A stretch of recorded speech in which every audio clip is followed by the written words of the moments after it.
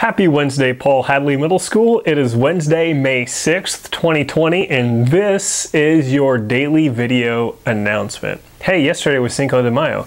I hope that you ate some tortillas or some tacos or some other Mexican food that made you really celebrate Cinco de Mayo. Most people don't know what Cinco de Mayo is about, and off the top of my head, I couldn't tell you either. Okay, so what are you doing today? You only have 6 more days of e-learning counting today. I think that's remarkable. So we're almost to summer break. Hey, that's fantastic, right? So the first thing that you need to do today is your attendance quiz, just like always. I want you to go back though and check your attendance over the past week because there have been a few more absences than normal over the past week, and I want you to check to make sure that that's not you. I don't want you to get marked absent if you've done your work. So double check, and if you see something wrong, let me know in Canvas and I'll get that situation fixed, hopefully. The next thing you need to do is you need to read the myth about Prometheus and then the myth about Pandora's box. Now these 2 stories are in one document that you're going to read all today. So you're going to read 2 stories today, but it's all in the same PDF file that you're going to open up. These are 2 different myths. Both of them have a lesson that is trying to teach you something about life. But these are 2 separate myths. They don't normally get paired together, but in this particular article, they are paired together. Just know that for future reference, if somebody talks about Prometheus, they're not also talking about Pandora's box. The next thing that you need to do is to do the assignment, which is the list of questions that you need to answer and submit those to Canvas when you are done. And once you're done doing all of that, then you can move on to another class and you can have a fantastic Wednesday. Now, what do you need to know in order to really appreciate the stories that you're reading today?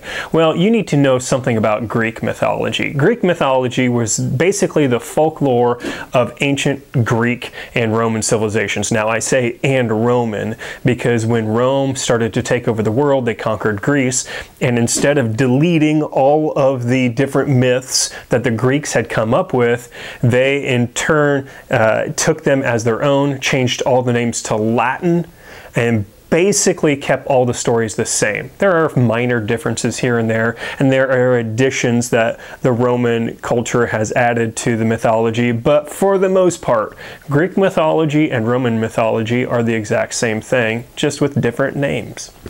You should know what the whole point of myths are. Myths, just like any story that's passed down from generation to generation, do have a point. And I have boiled the point to a myth down to 4 different reasons. Reason number 1, they explain the way the world is, like the natural world or the cultural world in which people find themselves. So there's an explanation that goes along for the natural world or cultural.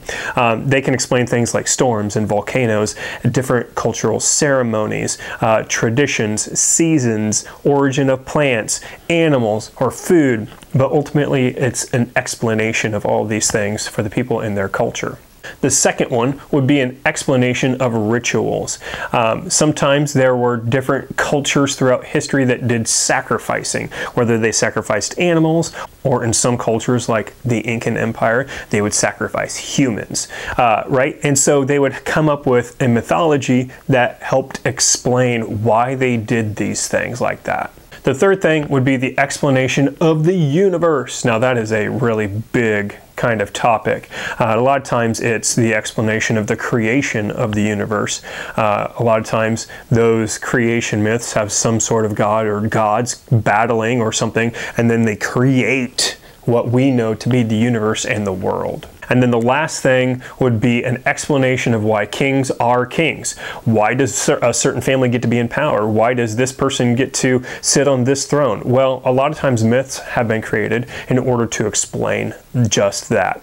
There is some sort of divine right to rule. And that is something that comes up in a lot of different cultures around the world. There is a divine right in ancient British lineage. The ancient British ruling class, they claimed to have been given that right by God, and so that's why they're kings of England. But that's not just for England, that's for many, many, many different cultures throughout the entire world.